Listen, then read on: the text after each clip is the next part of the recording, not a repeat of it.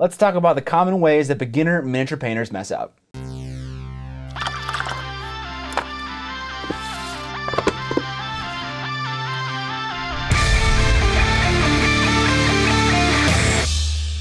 What up, Mini family? I'm Scott, the Miniature Maniac, and today we're talking about messing up, something that even the most proficient miniature painters can't entirely avoid. So we'll talk about the most common ways beginners mess up, how to fix it now, and how to avoid it in the future. So let's get started with number one.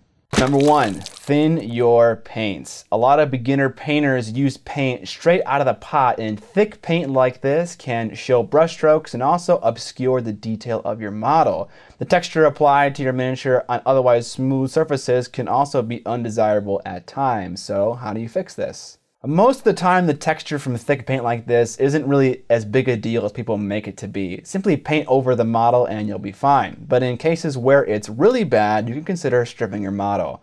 Stripping is a topic in and of itself that we won't cover in this video, but a Google search will go far if you are in need. To avoid it in the future, avoid using paint straight out of the pot. Always thin it a little bit with some water, unless you know what you're doing. Number two, applying washes haphazardly. A lot of beginners apply washes in a very aggressive way, either all over the model and letting it pool in unnatural areas, or they don't mind where the wash is drying next to unwashed areas, causing nasty tide marks. So how do you fix these two things? To fix the nasty tide marks, simply take your original base tone color and apply it over the troublesome areas. However, it's not so simple in the case of you washing your entire miniature. Oftentimes when we apply a wash to a miniature, it darkens down our original base tone. And when you apply that original base tone, it can look out of place, being much brighter. So what we have to do is take some of that wash and mix it with our original base tone until we get a color that's close to what our shaded down color looks like. And then use this color to apply over those areas where shade pooled in places where we didn't want it to pool. But how do we avoid this in the future? Well, when you're applying a wash, give the miniature a once-over, looking for places where it pooled in unnatural areas, things that are like on flat areas or areas that are pointed towards your light source. Use your damp brush and soak up these areas like a sponge. In the case of nasty tide marks, look for areas where your shade ended next to a base coat that isn't washed. What you want to do is take your brush and pull the pigmentation toward the area that should be shaded. This technique is called feathering, and it's used for a lot of different things. Number three, many beginners always use a black undercoat. Many hobbyists have a cult-like desire to prime everything in black, and this can oftentimes make life pretty difficult, especially if what you're trying to paint is white or yellow or a light blue or any one of those lighter colors. Using white or even gray can make your following base coats a whole heck of a lot easier, but I want to try to explain why a lot of people like to use blacks all the time. And that's because on certain models that have hard to reach areas, if you end up missing a spot that's down there, it'll look black, like a shadow might look. If you undercoat with something like white and miss an area that's in a hard to reach area with a paintbrush, it'll stick out like a sore thumb. It'll be white or gray. Depending on how you're going to apply your first base coat with a paintbrush or an airbrush, that can help you decide whether or not you want to use a white undercoat or a black undercoat. If the miniature has a lot of hard to reach areas and you know you're going to struggle with a paintbrush, maybe go with black.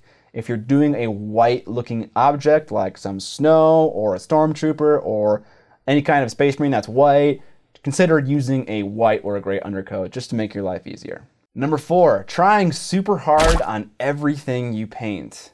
Many beginners start out by having a desire to want to put their heart and soul in everything that they paint. And this is a good notion, but a lot of miniature painters start out in miniature war games where some of the armies consist of 50 to 100 models or even more.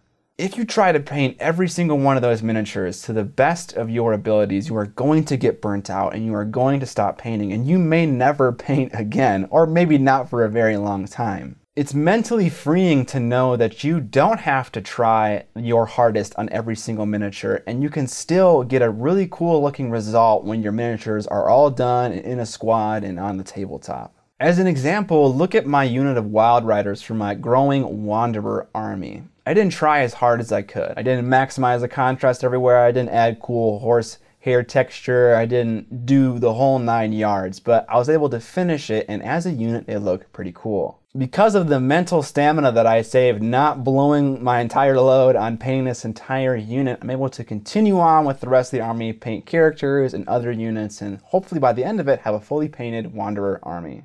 Number 5, speckling with white primer. A lot of beginners, when they use white primer, especially from aerosol cans for the first time, they get a texturized surface with their primer. And there's two kinds of speckling that I want to distinguish between. There's the kind of speckling that leaves a dotted white surface on your miniature, but no actual physical texture, and there's the kind that leaves a dotted surface and also leaves a physical texture. We're talking about the kind that actually leaves a rough physical texture. When you're priming, you want to shoot for days with a humidity of 40 to 50%, not days that are super dry. And the drier the day, the closer you want to be to the miniature with your aerosol priming can. The farther the particle has to travel, the longer it has to dry mid-air and then stick to your miniature. Obviously, on days that are super dry, you don't want to have your primer can super close to your miniatures and then be caking primer on and obscuring a bunch of details. So just use common sense in regards to the weather and your primer can and the distance between your miniature and the primer can, and you'll be good to go. Number 6, stripping everything. This isn't necessarily an issue with beginners, but I think an issue with a lot of hobbyists. There's a desire to redo stuff that we've done over and over and over again. And the reason why this happens is because throughout the process of painting a unit or a single character, we become better painters and we know what we're capable of, and we see what we've accomplished and we want to do better and improve upon ourselves. I might argue that it's a better idea just to let it exist as part of your miniature painting history to see where you come from and how you've improved, kind of like a breadcrumb trail. If we strip everything that we paint, we will literally never finish anything. We'll never move on and never learn how to be okay with a little bit of mediocrity, and we'll constantly be wanting to fight ourselves and redo stuff. This is especially true for people who are trying to paint models for miniature war games. You have a ton more models to work on. It's okay to set aside one, be okay with it, and move on to the next one. Take all the things that you learned from the previous models and apply it to the new ones.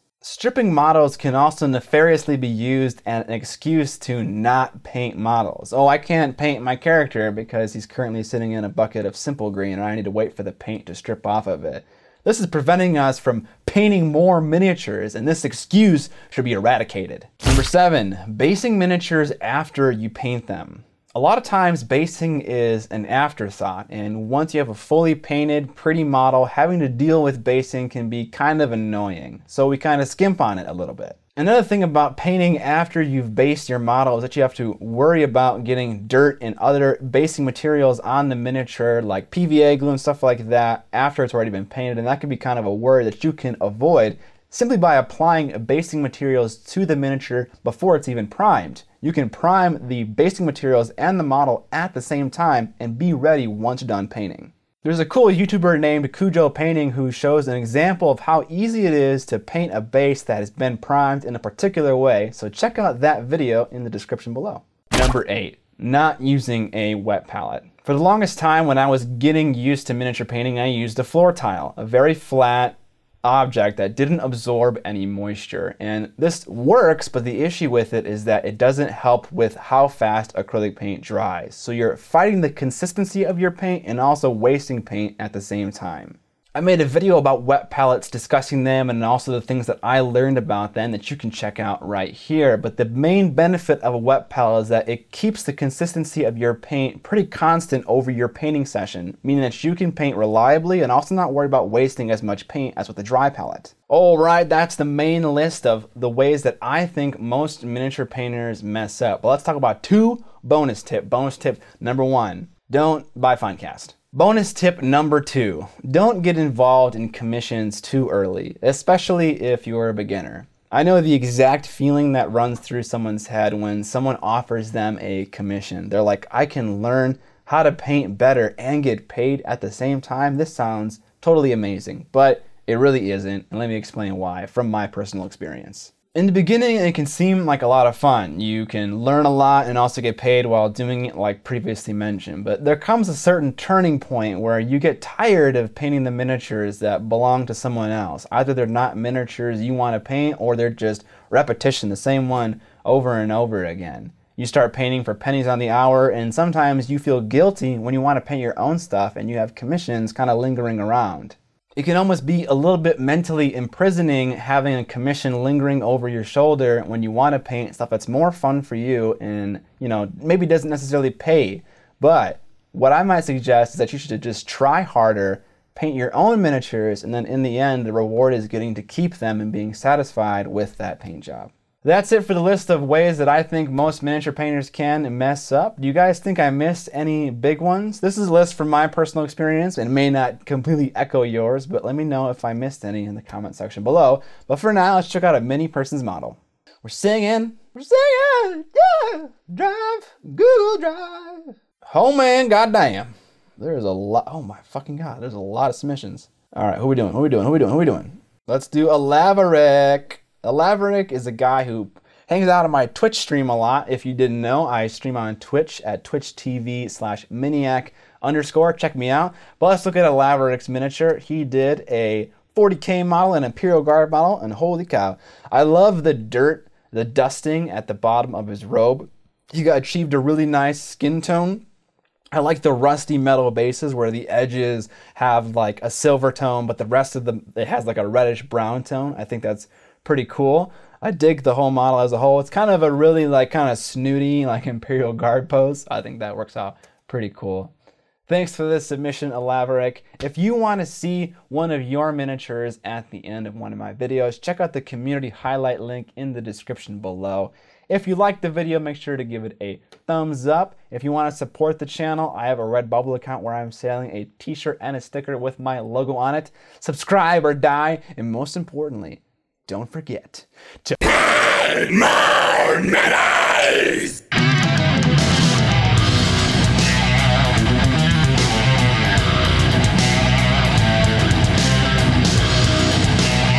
Don't buy Finecast. Looking, fuck me in the butt. This is really hard to do. Ball sack.